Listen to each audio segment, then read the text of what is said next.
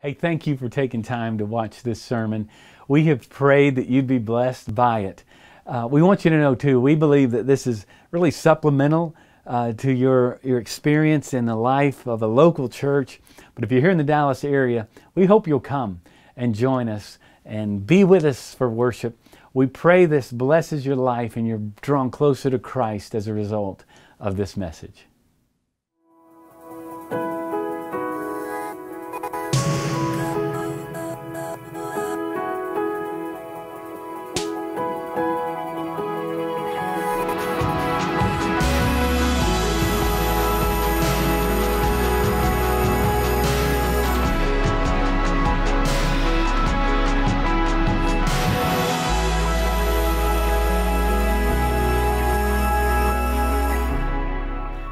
All right. It's so good to see you this morning.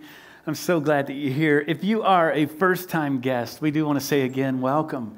We're so glad that you're here. We are experiencing today what we're calling Vision Sunday, and we're going to be talking a bit about the vision that God's given us as a church. And really, it's pretty clear in His Word, and we're going to do that today. In fact, you can turn to the book of Ephesians if you want to go ahead and turn there. I'll get there in a moment, in just a bit. We still have some seats down here at the front if we're looking for some folks or who need seats, okay?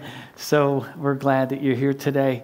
If you are a first-time guest or maybe you've been coming a little bit of late, you're learning more about our church, and today's a great day to be here. This month, in fact, is a great month to be here because we're talking about the church, the power of one. You can see the different pieces of the puzzle, each of us making up this beautiful picture that is called the church. Now, immediately on Vision Sunday, I know some of us are thinking, come on, Pastor, just give me a sermon that'll just help me like through the week. I mean, I've got a lot going on in my life. Give me something pragmatic. You know, I think that's what a lot of us would desire. You know, when people came to Jesus and said, hey, give us a plan, He always reminded them of their purpose. Which is to love God and love the person next to you. Love God and love your neighbor, whomever that is in front of you who's in need. That's life. You do that every day of your life, and you're going to live to the glory of God and fulfill His plan. But a lot of us, I know, when the minute we talk about, you know, and I know as a pastor, I'm pretty excited about the church and all things church, and not everybody is as hyped as I am about the church. Some of you are here and students, you're like, just give me a sermon to help me make it through this semester, you know, would be good. Some of you, give me 3 points on how I can have a better marriage. Give me 5 strategies towards financial freedom. That'd be a great thing. Give me some pragmatic steps. Come on. But here's the truth. This message today is the answer to every single one of those things. Every single one of those. Now, we know that Christ is the answer, ultimately in all things. But it's through His church, the body, the hands and feet, the voice of Jesus, the very visible presence of Christ in the world, is how we live and love together. And we seek all of these things, and we live our lives to His glory. So today is a great day to be here, and I'm so excited about the message the Lord's given me. I saw a sign. You know, some churches have signs, little marquee out front. I saw a sign in front of a church. No kidding. It said, don't let worry kill you. Let the church help. And I thought, I think I know what they're trying to say.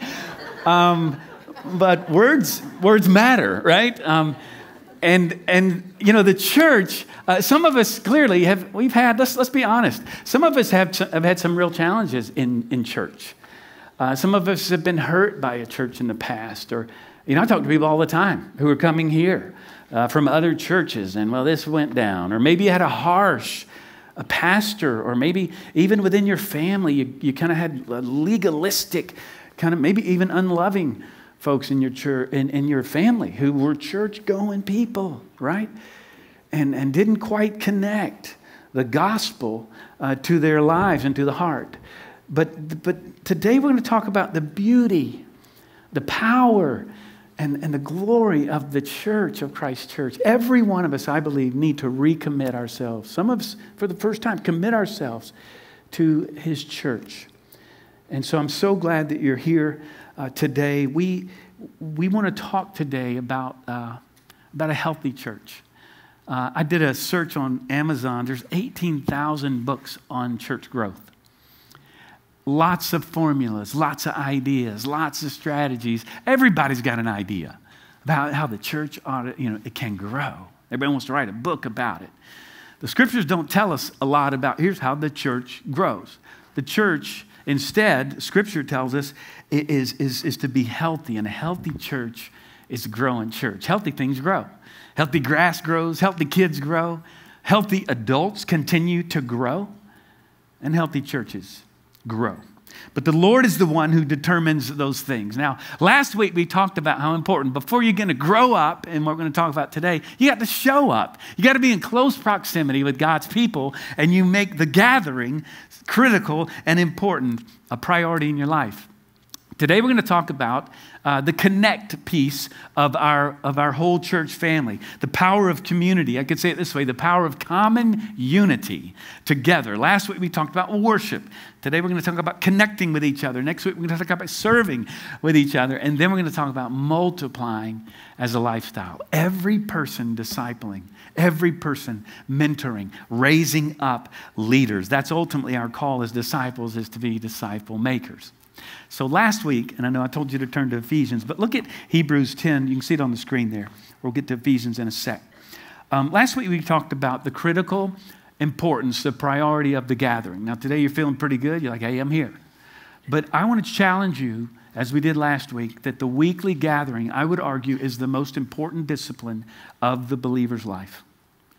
Is the gathering of the saints. And it's why the writer of Hebrews says this. In fact, let's read this together. This was to be read out loud. It'd be even better, I think, if we read it together. And let us consider how to stir up one another to love and good works, not neglecting to meet together, as is the habit of some, but encouraging one another, and all the more as we see the day drawing near.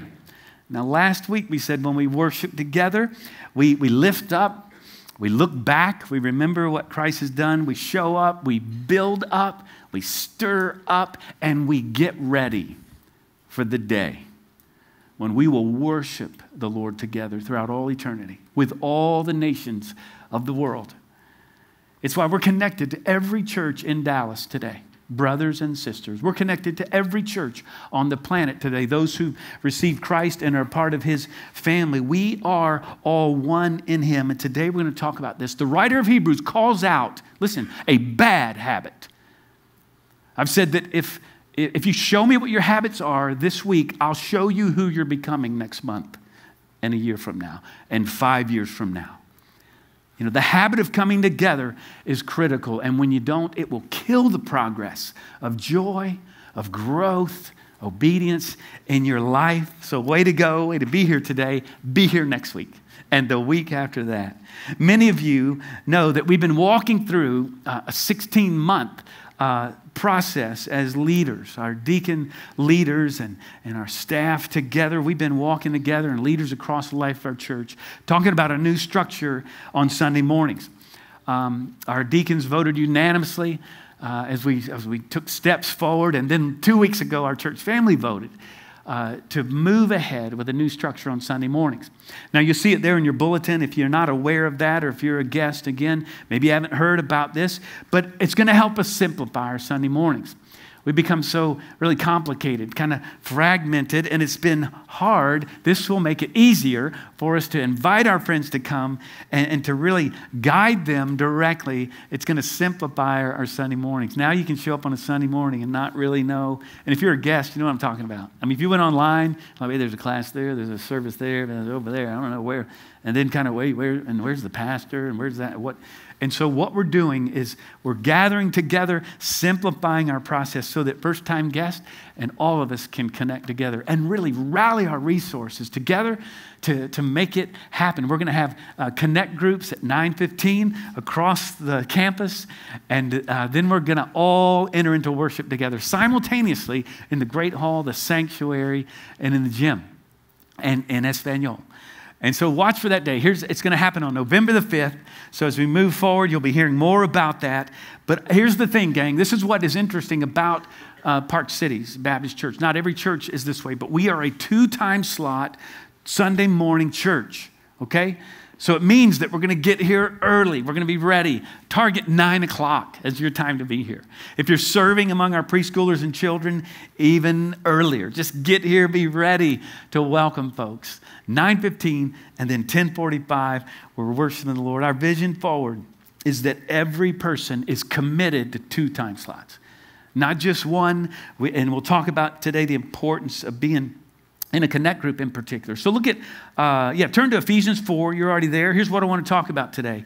Really, the main point of the message is this, and it'll make sense as we go. A common unity in diversity brings maturity in Christ, right? Unity in diversity equals maturity, and we're all a part of this. Now, before we start to apply this kind of corporately, and it kind of goes over our heads, and we think, well, that was good, and Pastor has this clear vision and Scripture tells us about the church. No, listen. This is a sermon about how you can grow in the Lord towards maturity in Him.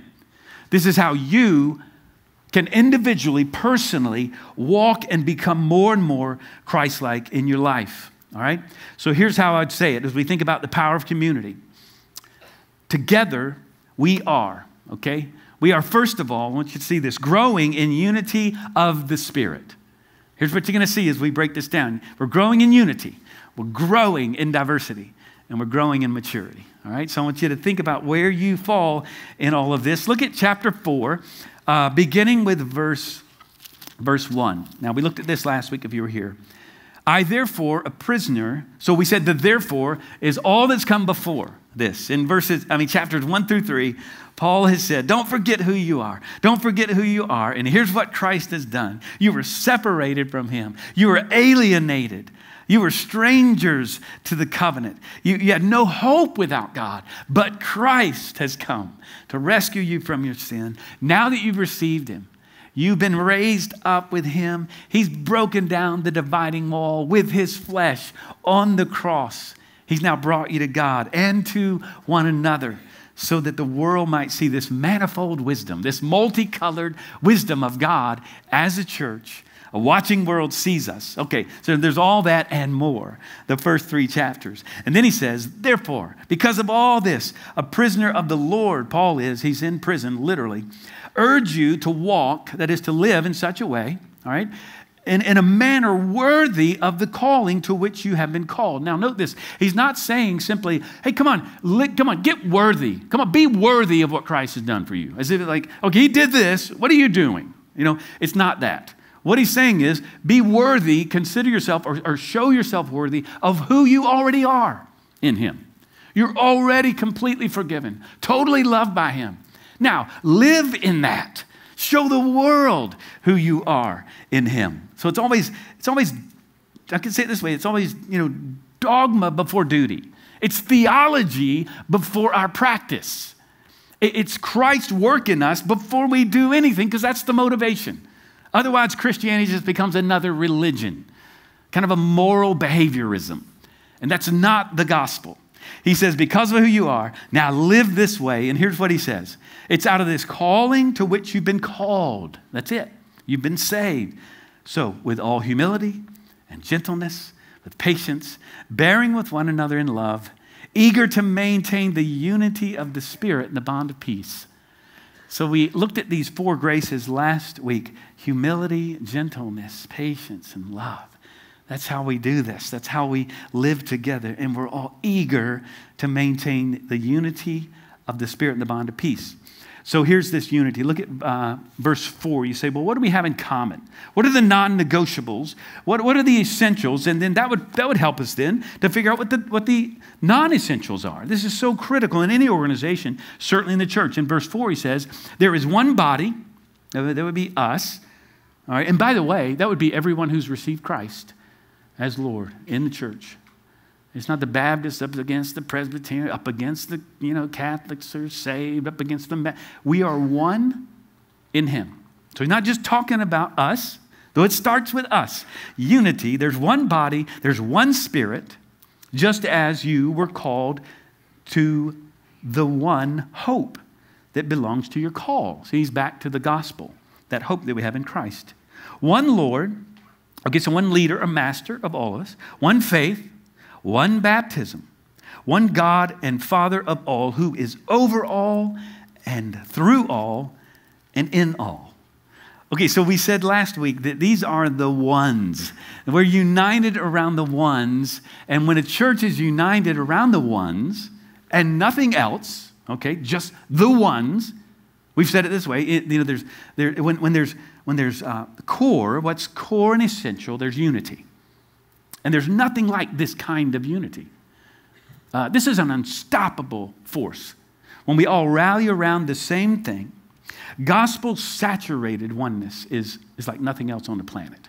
It's something that binds us together. So the church is God's people together seeking to accomplish his mission. I was on a mission trip. I'd gone to speak in Nigeria, Africa, many years ago in Jos, Nigeria. And I was in the airport at, it was Heathrow. I was in London. And I was talking to someone, I think the guy at the ticket office was asking me, or at the counter was asking me what I was doing, why I was going. And I said, well, I'm a pastor, I'm a preacher, I'm going to lead for a week and preach in different areas there. And a guy behind me, so I wrapped up, and a guy right behind me, very dark-skinned African. And he entered into asking me what was up and who I was and introduced himself. And he was a believer. And he had this great, British accent. And he was talking. And before, we talked for 5 minutes about what we were doing, what he was doing. He's an evangelist. And he was telling me all about how excited he was, what's happening in his country. He's so glad that I'm there. And before it was over, this guy who I just met is praying over me in the concourse, this beautiful prayer that God would bless my life. And I'm in tears, and we're hugging each other and we're leaving each other. We were brothers because of Christ, nothing else in common. But we had Christ in common, and that's all that mattered. And immediately we're brothers. And this is true for all of us and all believers across the globe, which is why we're praying for the churches in Texas, in Houston. We're praying for all the churches in Florida because we are one in him. Christ is our unity. But listen, this is not just in theory. This is the real life. This is what we do together. But the way you do this, friends, listen, you can't miss this. It's in close proximity with others. It's what our connect groups are all about. It's what our Sunday school gatherings, our Bible studies are all about, and it's why you need to commit. Last week I said it's much like a family meal. Growing up, our kids all through the years, our family meals, when our kids were little, that's the time we had more injuries than any other time as a family. We're kicking over, high chairs, and we're slamming. It was just great. So sometimes you meet together and you go, that was nuts. Or, I'm not sure that we need to keep this pattern going. People getting hurt. But, over time, more times than not, it's a very sweet conversation about what's happening in our lives, encouraging each other. And as the kids got older, it was a beautiful thing. It became a normal pattern, and it changed the trajectory of our lives as a family because we committed to the gathering. And it's true in the family. We come here, take part of a meal. A banquet that's ultimately going to be the case in glory. You make a commitment, and over time, it'll change the direction of your life. So we're committed in the unity of the Spirit. We're growing in unity of the Spirit. So I want to ask you, are you in a Bible study? Have you joined the fellowship of the church? Have you been baptized as a believer? You have opportunity to do that even today. We'll talk more about that in the time ahead. So first of all, together we're growing in unity in the Spirit. Look, secondly, we're growing in diversity of gifts. Look at verse 7. So I want you to see what Paul does here. He starts verse 7. If you have your Bible in front of you, it says this, but grace was given to each one of us. Now, watch this. Here's what he's saying. There's this conjunction now, in contrast. So it's kind of like, wait, what? So he says, we're one. And so we have this sevenfold oneness, and it looks like he's kind of contradicting that or going against that because he's saying, now on the other hand, he's saying we're one, but each one of us has been given a gift according to the measure of Christ's gift. Notice that it's Christ who gives gifts. Therefore, it says, and then he quotes out of Psalm 68, verse 18, When he ascended on high, he led a host of captives and he gave gifts to men. In saying, now Paul kind of does a little commentary, in saying he ascended, what does it mean but that he had also descended into the lower regions, the earth? Christ, we read it earlier, Philippians 2, from the very top all the way down to us. Deity to humanity. Verse 10, he who descended is the one who also ascended far above all the heavens that he might fill all things. So he's saying this, Christ has all authority. He's the one who can give gifts. He's the gift giver. He's the one who can determine where the gifts go. Now, I don't know if you did this when your kids were little, or maybe young parents, check this out. Here's a good thing to do, or maybe we can do this with a roommate, all right? And it's this. You know when there's a last piece of pie left, right? When there's the last piece of cake, and 2 kids want it. 2 roommates fighting over the last sandwich. What do you do? Well, here's the strategy, right? Learned this from Solomon of old. You cut it. You have one cut it, and the other one chews it, right? You know what I'm talking about. One cuts it, the other chooses it. And it's going to be dead right down the middle. But here's the thing in the church. Christ cuts it, and Christ chooses it. You don't decide what gift you get. He decides what to give you. That's why you can't look at someone else and say, I wish I had that piece. No, he cuts it and he determines who gets what gifts.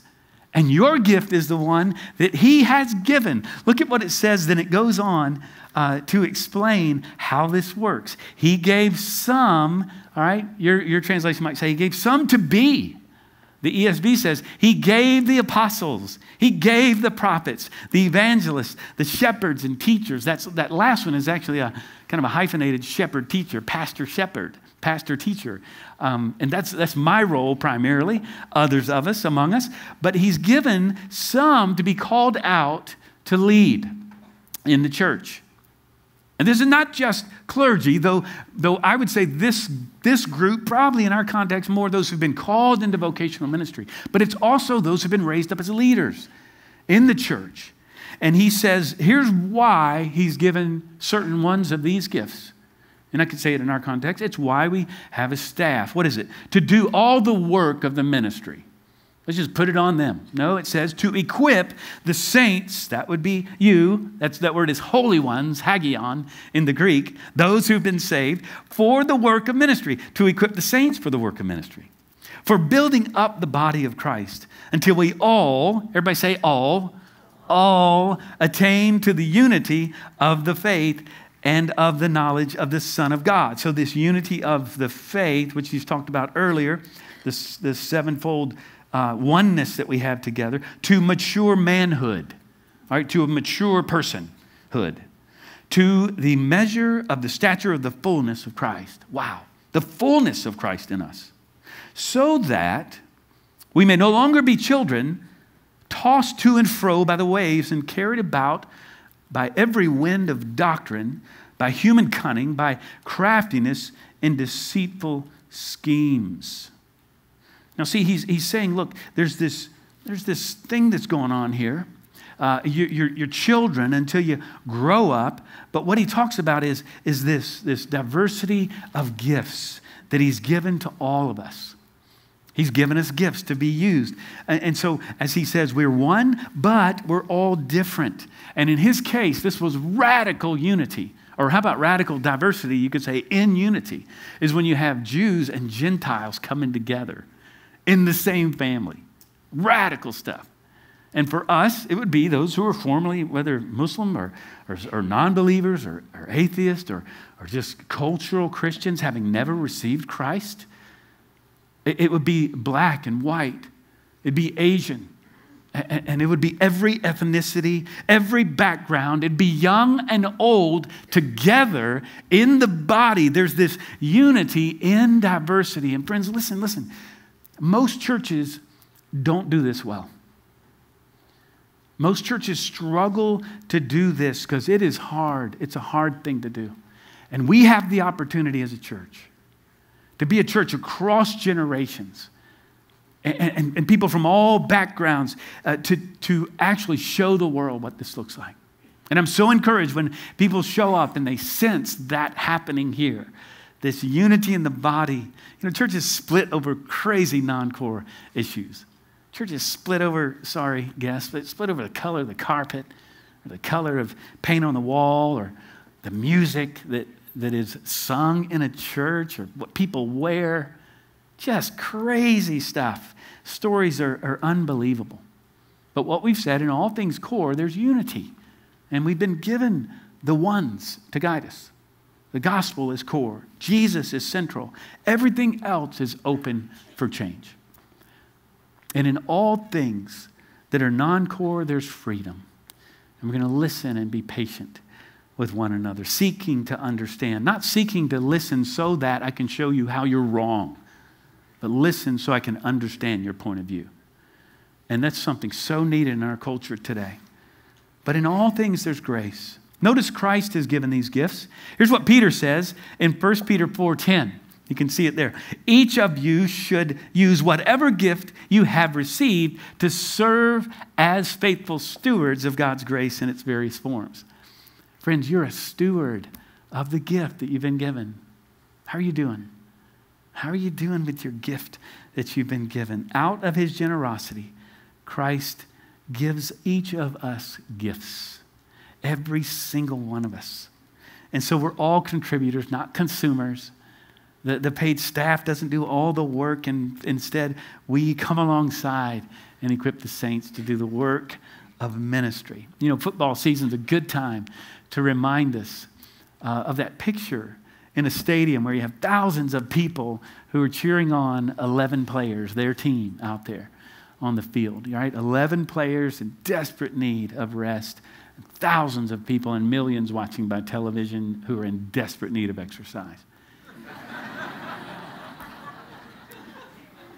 And listen, God's called every one of us to be on the field.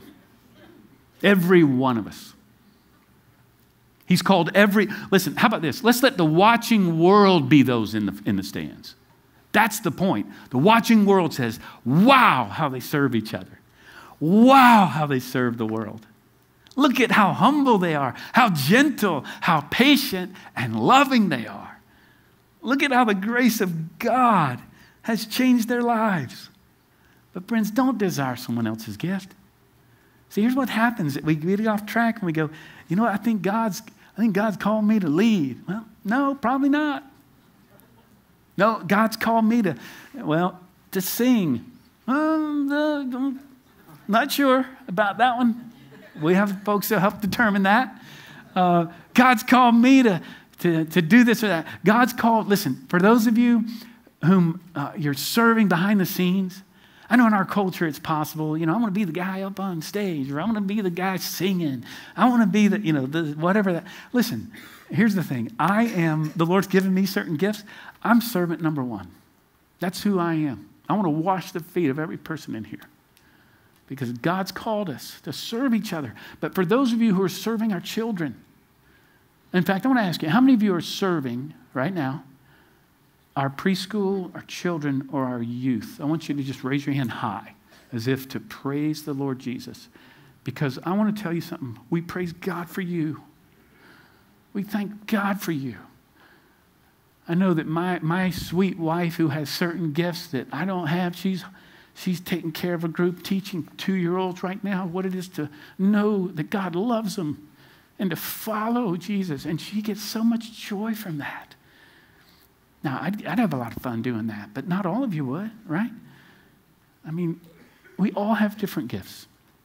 And here's what I'd say. If you're not serving, you're not bringing your diverse gift to the body. There's something, listen, that's happening. No, there's something that's not happening that is supposed to be happening through your life. And as we move forward, the vision forward as a church is every person serving. All hands on deck. You're not a spectator. You're on the field. So the operative question for every person, and our deacons are leading the way. This is the question. What's your ministry? What are you doing? How are you serving? And this is not the pastor just kind of trying to beat you down. I hope you don't hear that. I want you to experience the great joy of ministry. Some of us get bored with church. Well, no wonder you're not serving. You're not watching the Lord show up in ways every week as you seek to step out in faith and serve.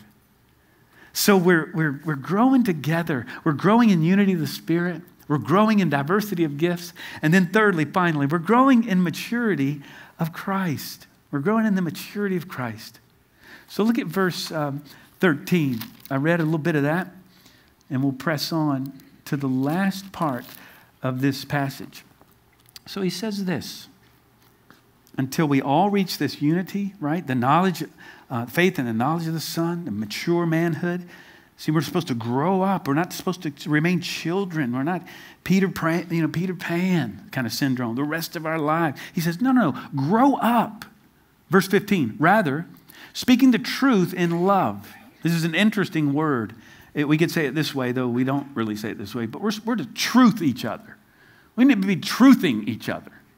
It's speaking truth. Parents, you need to be truthing your kids, speaking truth of God's word into their lives. We are to grow up in every way into Him who is the head, into Christ, from whom the whole body, you see the analogy here, the whole body joined and held together by every joint with which it is equipped, when each part is working properly, makes the body grow so that it builds itself up in love. I love that. He starts and ends with love. So thirdly, growing. We are growing in maturity of Christ. And you say, well, how does that happen around here? It happens in our connect groups. It happens on Sunday morning. From the youngest to the eldest, we get in our groups. We come alongside others. Because friends, listen, if you don't do this, here's what he's saying. You're going to be swept away and led to destruction by false theologies. But instead, we study the Word together. So let's apply this. Questions. Are you growing in unity of the Spirit? Are you humble? Would people around you describe you as gentle? Those who know you the best, would they say you're patient? A roommate or a friend or a spouse? Secondly, are you growing in diversity of gifts? I've already challenged you a bit there, but are you giving yourself to others through the local church? This fall, gang, I'm praying for a volunteer revolution in our church. That every person who is not serving will step up and answer the question. Because again, unique to us, we are a 2-time spot Sunday morning church. You know, some of you are in groups and Bible studies throughout the week, and there's other opportunities. But you can come. Your kids are cared for and guided and led. And you can be in a class and you can go to worship. Commit to Sunday mornings. And for all of you who are serving our children, I praise God for you. Those of you who teach our adults, praise God for you. Are you giving faithfully to the church? That's another thing. You know, babies, they don't share well. I mean, kids don't do that. My dog's like, no, mine. I mean, that's baby stuff. And he says, no, grow up. Are you serving? Are you giving faithfully to your church? So unity and diversity brings maturity in Christ. Now, before we close, I just want to cast a little vision forward over the next 90 days, kind of up to December into Christmas.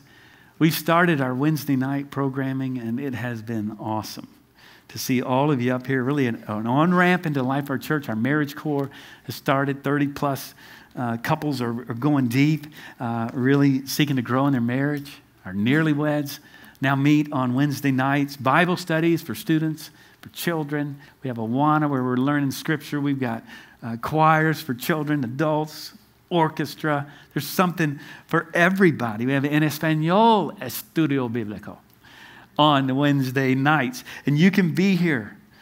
There's care and recovery groups for everybody. Listen, I'm starting a men's Bible study this Thursday morning from 7 to 8. It's over in the west side of our campus. Just show up and we'll guide you up to the 3rd floor. But men, come join me. Come join other men. Men with men growing, being accountable, leading out, and seeking the Lord. We're going to be in Bible study together. Come join us. As we move into October, we're going to talk about the new Reformation and talk about deep theological truth that guides our lives. You may know this is the 500th year of the Reformation.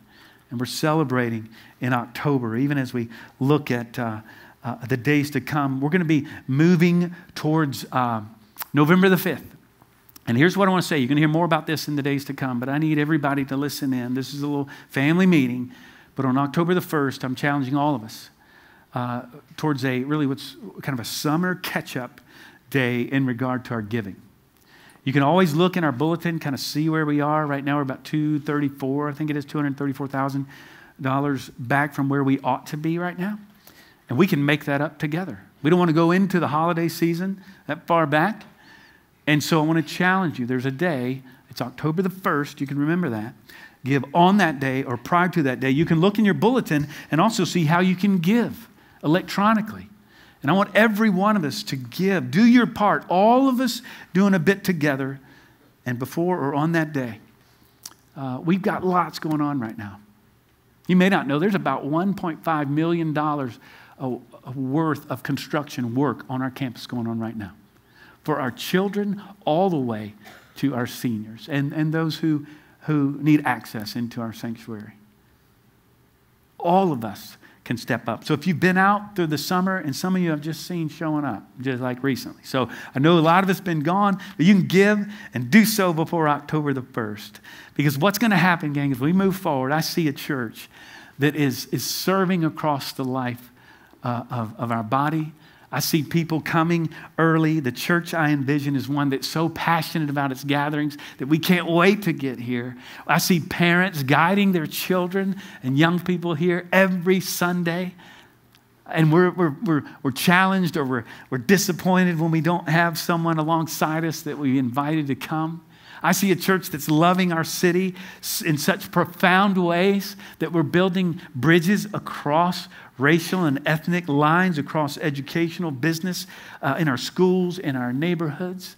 I see a church that is so in love with Jesus that the world can but take note and see how much we love each other. On your way out today, you'll receive one of these. I want you to grab one. Make sure you do.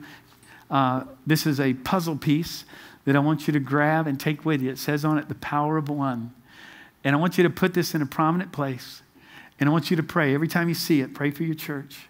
Watch for a 40-day prayer guide that's going to lead us 40 days of prayer as we move towards November 5th and then into the Christmas season.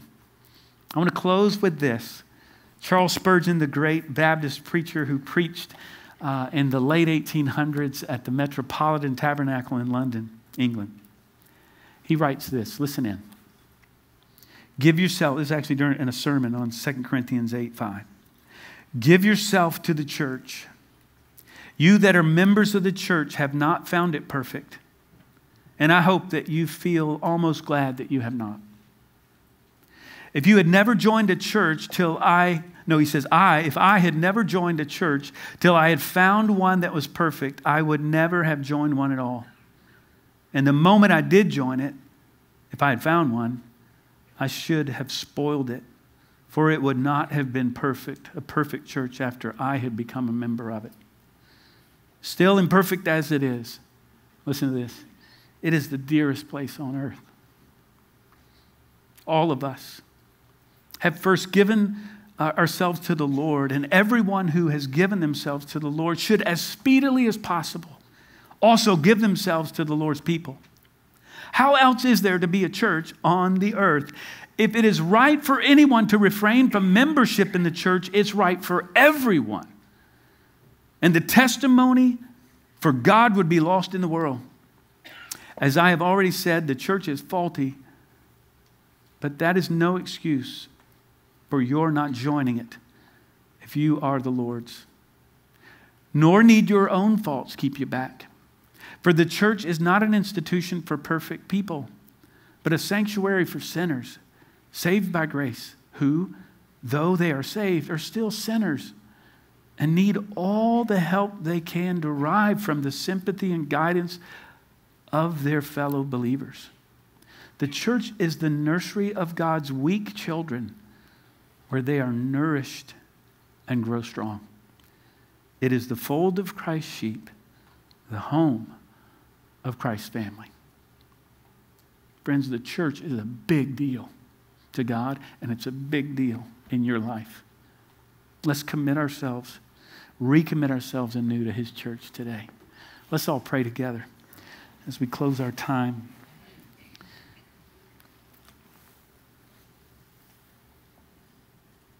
I want you to just surrender your life to the Lord. And friend, if you're here today and you have never received Christ, today's your day. He died on the cross for your sin. Receive him by grace. His grace, by faith, right now. Just say, Lord, come into my life. Thank you for forgiving me of my sin. And friend, if you're here today, today's the day. Maybe you didn't come ready or prepared to join the church, but if you've received Christ or if you want to talk to somebody about that, today's your day. Why would you wait any longer? Don't waste your life. If you're here today and you want to be baptized, I don't know why anyone who knows the Lord Jesus, has received his grace, wouldn't want to be baptized to show the world what he's done. You can do it today. We'd love to talk to you about that. If you're not in a group, I don't know why you wouldn't go. Find one today. Give your life to the church. If you're not serving, serve. Surrender your life to the Lord. Lord, we love you. We surrender our lives to you. In Jesus' name, amen. Thank you for taking time to watch this sermon. If you would like more information about our church or following Jesus, please go to our website, pcbc.org, or contact our church offices. We hope to see you next week at church.